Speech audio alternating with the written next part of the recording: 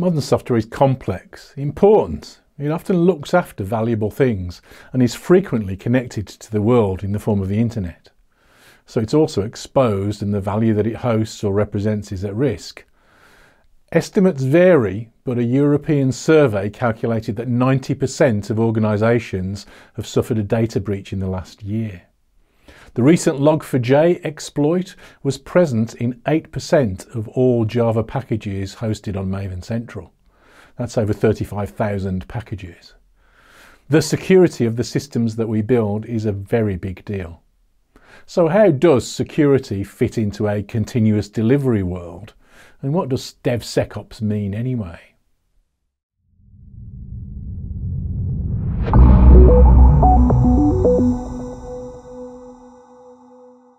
Hi, I'm Dave Farley of Continuous Delivery. Welcome to my channel. And if you haven't been here before, please do hit subscribe. And if you enjoy the content today, hit like as well. I'd like to begin by thanking our sponsors, Harness, EqualExperts, Octopus, SpecFlow and Linode. Several of our sponsors have been supporting our channel for over a year now. Their support has helped us to stick at it and improve the quality of our videos over time. All of our sponsors were picked because they in some way complement the ideas that we regularly discuss on this channel. Octopus share our belief that software development teams can do a better job when they practice continuous delivery, and they've put their expertise into making the hardest parts of this problem easier with their tools. SpecFlow helped teams to practice behavior-driven development for .NET. SpecFlow supports the creation of the kinds of executable specifications that I describe in lots of my videos here.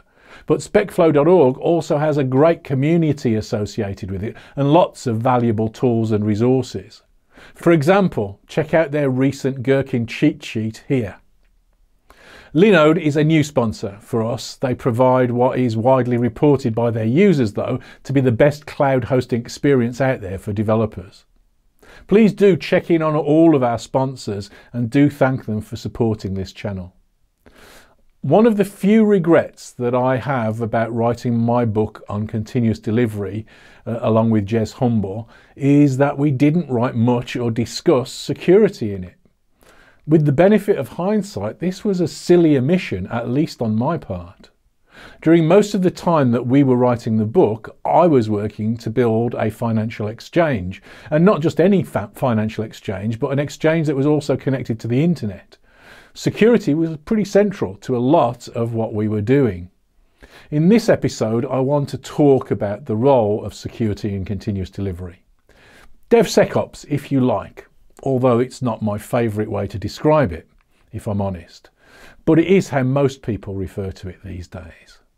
I spoke at a conference recently and gave a talk that was called Continuous Security, which is a bit closer to my mind, but actually I really think of this as just an aspect of continuous delivery, but we'll get to that later on. Poor security in our software exposes us to risks that we'd all prefer to avoid. Although security is certainly a big deal, it's often treated as something of an afterthought. The classic way of organising a software project is this. Security, where it is thought of at all, is kind of squeezed in just before we get to the point of release. This is another of those you shall not pass approaches to organising things that really doesn't work very well. Security as gatekeeping. If you watch my recent video on quality assurance and the avoidance of gatekeeping there, you probably already know my preferred answer to problems like this. We need to move security thinking, design and testing into the development team and include it as part of the development process. This is kind of obvious, but at the same time it's also not how it's often done. This is another of those things that we attempt to defer to another group of people somewhere. But if you can't inspect quality into a system, you certainly can't inspect security in either. It doesn't work very well to attempt remote control programming either, to dictate it in either requirements or through rigid process. Instead, we need to think of security like any other feature of our system. Not as an afterthought, not a bolt-on once everything else is finished, but something that we need to think about and something that we need to design features to support all the way through. One of the reasons that I didn't think to add a chapter on security to our continuous delivery book was because I thought it was pretty clear that what we were really saying was test everything, which naturally includes testing security.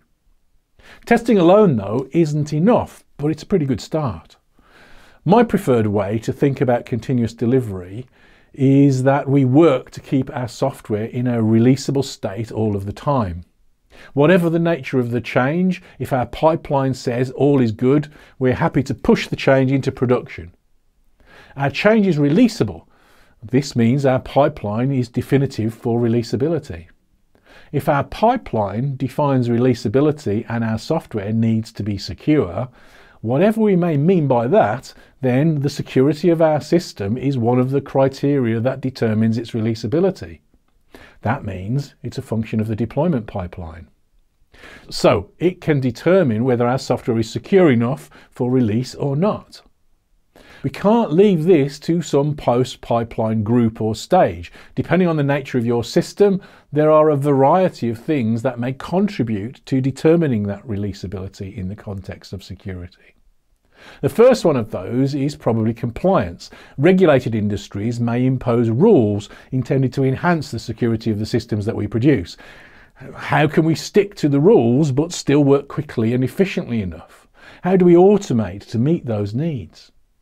Then there's auditability and traceability. How do we demonstrate that we're doing the right things? How do we detect if something bad happens and learn from it? And then there's provenance. How can we tell that all of the software that we depend on is safe too? Testing. How can we be confident that the security features of our system work as we expect them to? How can we check that the routes to common security exploits are closed? And finally, culture. If it's too late to inspect security into our systems, how do we get security thinking built into the development process throughout? Let's look at each of these in a little bit more detail. Compliance is often seen as a barrier to continuous delivery, but I think that this is quite a big mistake. In fact, I think this is the opposite of what's true. I don't think that you can be genuinely compliant in the absence of continuous delivery, at least within the kinds of regulatory frameworks that I've seen. You need an effective deployment pipeline to be compliant. I think of compliance as usually aiming to achieve three things. First, is the change safe? Are we confident that our changes do what we think they do and don't break anything that will hurt people physically or financially or damage their privacy in some way? Next, can we demonstrate that we did all that we could to be confident our changes were safe? And then, if something does go wrong, do we have things in place, technology or process, to understand the problem and correct it quickly and safely, and maybe learn from whatever it was that went wrong so that we can avoid that kind of problem in future? In continuous delivery, the pipeline is extremely well positioned to help with nearly all of this. We can run tests of all different sorts to determine if our changes look safe. It's almost impossible to imagine building a deployment pipeline that doesn't also give us great automated metadata as a side effect of its construction. Data that describes how our development process worked for every change that flows toward production. Who came up with the idea in the first place? Who committed against this change? What tests were run? Their results? How the change was rejected if any test failed? Who authorised the release? And so on. All of that really meets the second demand of compliance. Can we demonstrate our working? And to some extent, partly the third. Do we have useful information to learn from when something does go wrong? The pipeline certainly gives us that for failures that we can detect during the development process. Improving our auditability and traceability across the board also helps with this and puts us in a good shape to monitor what's going on in production systems by adding traceability there too. in the form of monitoring, and that kind of completes the picture. Collecting data from production allows us to detect intrusions, analyse them, and maybe even replay real scenarios in test environments so that we can figure out better ways to defend against them. Provenance has been in the news a bit lately. Modern systems are complex and usually depend on a lot of software that comes from somewhere else, somewhere outside of our direct control. Again, a deployment pipeline helps enormously with this. A deployment pipeline operates as the only route for change into production, or at least it should. And that means that we can use it to standardize our build process. There are no alternate routes, no quick builds on a dev workstation. Software is built in one place in a well-defined, well-controlled way. The pipeline regularizes all of this for us. We use the same normalized route for all changes, including changes to dependencies. If we want to upgrade to the latest version of our language or our operating system, we commit a change to the pipeline and the system is built and tested. If we want to update our cool open source framework or make a change to our application, we commit a change to the pipeline and the system is built and tested. All changes that may end up in production, whatever their nature, trigger the build and run all of the tests. Organising things this way, as well as giving us a place where we can check everything on its way to production, the pipeline, also gives us another big advantage. We can be definitive about which version of everything defines a release. We will release the versions of everything that we've just tested. It's important when constructing a deployment pipeline where security is an issue, and remember that is most of software, to control the addition of dependencies. We can't allow any backdoor routes to change our system, so we need to be very careful about how we deal with things like public software repositories.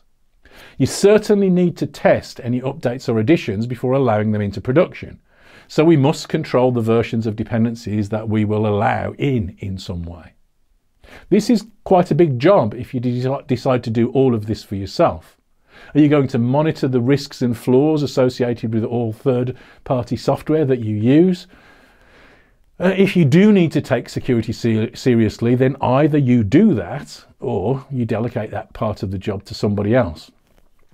These days there are a few managed repository services around where the companies that run them for a fee will guarantee that they have checked the provenance and integrity of any software that they store and make available to you.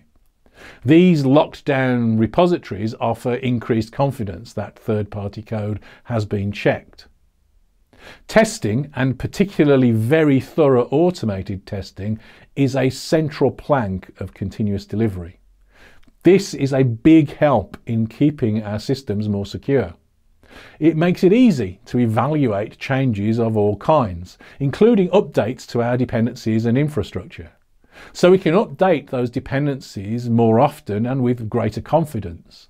The data says that if your infrastructure is out of date by more than 8 months, you are exposing yourself to security risks, the kind of exploits that hackers know about.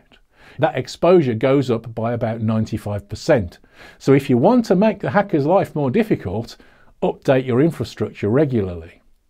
Yet again, a good deployment pipeline is the best tool to give you a fast, efficient route to making such changes with confidence. There are lots of other places where tests can help too. When we built our financial exchange at LMAX, we ran batteries of security-related tests throughout our pipeline. Unit testing security features in the commit stage, but also running static analysis designed to fail if they spotted a potential security risk. We had an interesting form of test that we wrote and ran in our commit stage too, that attempted to do SQL injection attacks on all UI components of our system. We isolated the UI code, scanned for any input field automatically, we faked the back end and then ran our tests. In the tests, we captured the data that made it through the web tier into the back end and then scanned these outputs from the UI code to see if any SQL had leaked through. If it did, we failed the build. We had acceptance tests too that tested any security related feature that we developed. We had tests for authentication and access control, and we had tests that ran any automated penetration tests that we could think of too. All of these ran on every commit as part of our deployment pipeline. If any test failed, the change was rejected and wouldn't make it into production. Finally, there was monitoring in production. There are ways in which I think it useful to think of this sort of monitoring as a kind of test too. As well as monitoring just to capture streams of data, think about how to test that stream to detect intrusions. Think like an attacker. Imagine how you would try to compromise your own system. This is one version of something that security professionals call threat modeling. Now think of how you could detect such an attack and write code to do it. Provide mechanisms to signal the attack, and since these are features like any other, write some acceptance tests for them too. These tests should simulate the attack to show that your code detected it. There are a lot of different kinds of testing that are relevant to doing a good job on security, and what you pick will depend on the risks that you want to defend yourselves against. The last item on the things that I think about when it comes to security is culture. And primarily, it's about the relationships involved in trying to solve this problem between security professionals and everybody else involved with the development process. Rather like the bad approaches to quality assurance that I spoke about in this video, the traditional way of positioning security in a dev process is to add them as some form of gatekeeper, staunching the flow of risky changes into production, just as with QA. This approach doesn't really work. However expert the people are, security people reviewing things after the fact is too late to change the facts. If we want our systems to be secure, we need to build them to be secure. So we need to get that thinking up front into the production process.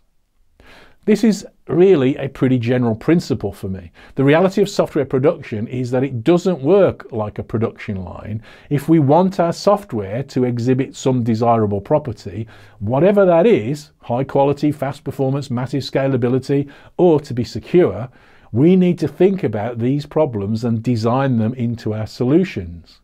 You can't sprinkle magic security dust over a pre-existing system and expect good results. So, tough as it may seem, dev teams need to think about and take responsibility for all of these things at some level. Naturally, we don't expect every developer to be a deep security expert, but we do need them to think about the security of the systems that they construct. Enough so that they can tackle the commonest problems and biggest risks and manage those common risks, but also be thoughtful enough and knowledgeable enough to realize those points when we are straying beyond our understanding. And then we can call for help from an expert, in this case a security expert. The security expert's role then is to advise and coach the team before work starts, not to gatekeep afterwards.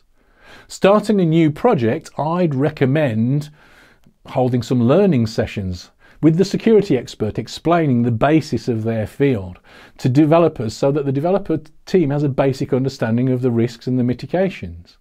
Think about ways to use automated testing to encode some of this expertise, a bit like my SQL injection testing example. Then, at every opportunity, every time the security expert is asked for their help on a team, their job then is not to just take the work away from the team, but to help the team do the work and to coach them and grow their security knowledge and understanding in the context of the problem that they're working on right now. This isn't all there is to improving the security of a system that we can build, of course. We need to architect our systems to be robust too, to keep secrets, to limit authorization and access to valuable resources, and lots of other things. But I think that this is a pretty good start, at least in the context of continuous delivery. Thank you very much for watching.